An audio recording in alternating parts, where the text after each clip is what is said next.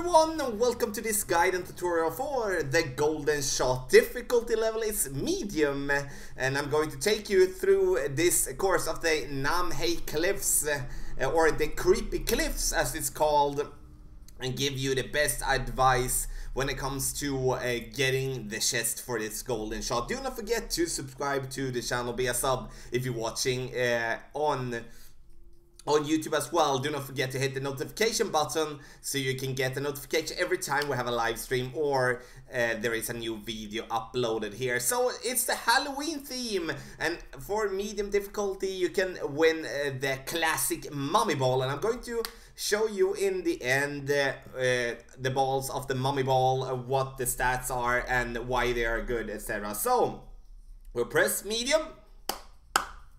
I'm going to show you 5 shots here, and I'm going to show you only 5 shots because the adjustment here is very repeatable. You know, we're going to get, what can I say, wind between 2 to 4 miles per hour, and you can win 5 different chests. We do have the Banshee chest for the hole-in-one, then we do have the Golem chest for the yellow one, the Dragon chest, and then we do have the Wraith chest, and then we do have the Zombie chest in the end. We're going to play with the Golden Wood Club that gives us an accuracy of 51. I'm going to play the Golden Wood Club as 1.9 per ring in all my shots, and that is including 20% extra in elevation because we're playing downhill, and it's going to be mid-distance of our club. So that is the thing that we're going to do, and you can see the number here on the screen as well. And if you do have any questions about that, please just ask in the comment section below, or just press on the link to learn how to adjust for the rings, and you will get to the video and the guide for that, and you will be able to learn how to adjust for the rings here. So I think last but not least, like the question mark here on the top right gives us some frequently asked questions about the golden shot. And the golden shot, you do have 1 free shot, not more than that. So it's very, very important to spend that free shot wisely, especially that you should be getting a chest at least. So let's go with the shots. Shot number 1, 3 miles per hour in headwind. And as I said, I'm going to play with the wood club every time. And with the headwind, doesn't matter if it's 2 or 3 or 4, I'm going to play with the red ring just being in the rough there on the top. And I'm going to use 4 bars of backspin. I'm not going to play with any side spin whatsoever here. From this position, we're going to play this shot 1.5 rings.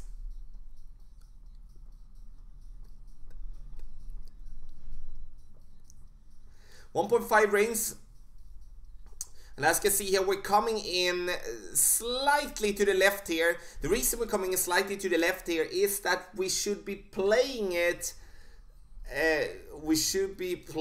a little bit more to the right with the ball guideline, just to adjust for the push that we're going to get for the bounce. I know it's not a hard push, but as this hole is played so massively downhill, then it's important for us to just adjust for that bounce, and you're going to see that in the future shots here that come. Mummy ball, 5 of them, getting the yellow one, which was good. 3.2, and now we're going to play with some backspin, of course. Max backspin this time with crosswind and some tailwind, max backspin. I'm going to aim up deliberately a little bit on the left side of the pin, having the red ring just by the rough this time, because we do have headwind. If I do have tailwind, I just having a red ring cutting the rough there. If I'm having headwind in any form, then I'm having the red ring just being inside the rough just a little bit there as my landing position. That helps me having a good reference going into making the shot. So looks good here. I'm going to come a little bit to the right, it seems. Still there as well. We do forget to adjust our ball guideline position to adjust for the push that we're going to get for the bounce. So we still got the red chest, but now it's time to accelerate a little bit here and make it a little bit properly and just move the ball guideline a little bit. I'm happy with the landing position, I'm happy with the spin now, and I'm happy with the rings that we're using. Let's adjust it the landing position of this properly as well. So 4 bars backspin. I'm taking away that last part there. You can see headwind. I'm putting myself in the rough a little bit with the red ring there. My second ring is that after the yellow one there. 3.6. You can see I'm using the yellow ring on the green as a reference for the tip of my ball guideline to have that one to adjust for the impact of the bounce. And now I'm going to play this one, going to play it 1.8 rings. And we hit it perfect. And always important with the golden shot to hit it perfect. Looks good. Looks good. Come on, get in, get in. Still a little bit to the right there. Still a little bit to the right. So, but in the end we did get the red ring here and that chest, which is decent, of course. But now, okay, it's like this is a shot that we should be able to nail down. Now we're going to have some tailwind. Now I'm not going to adjust for any kind of not that much impact of the bounce. I'm going to just put it. You can see here on your looking here, I'm just going to use the yellow ring as well as a reference here, even though we just have slightly to the right. And reason for that is that the green is kind of, if you go up to the top and going to fall down, the green is sloping slightly down to the right, which makes that it's better to miss on the right side than miss on the left side to fall down right, and miss on the right to fall down right. So hit the bounce here, get in, boom, there we go, perfect one with a hole in one there as well. Do it out.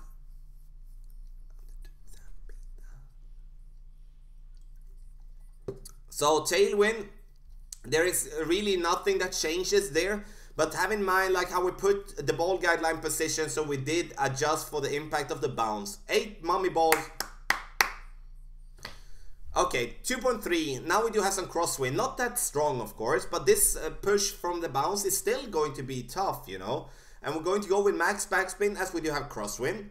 And as you can see again, we are using the yellow ring there. Or if you don't have the yellow ring, it's going to be around 1.5 square to the left or to the right of the pin to adjust for the impact of the bounce. I'm going to play this one 1.2 rings. Now we hit it perfect. You can see it coming in very nicely here. And getting, can we get our second hole in one? Let's go! Okay, so I'm going to repeat myself now. So if I do have headwind, I'm going to have my landing position slightly inside the rough on the top here on the fairway with the red ring.